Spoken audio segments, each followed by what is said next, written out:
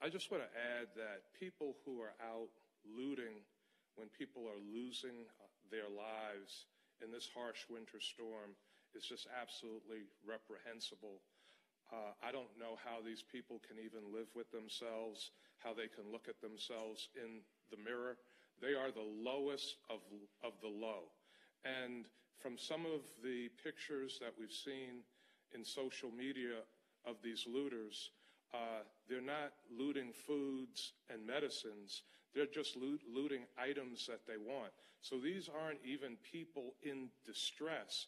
These are people that are taking advantage of a natural disaster and the suffering of many in our community to take what they want from retailers, also potentially putting those services at risk in the communities where they are living.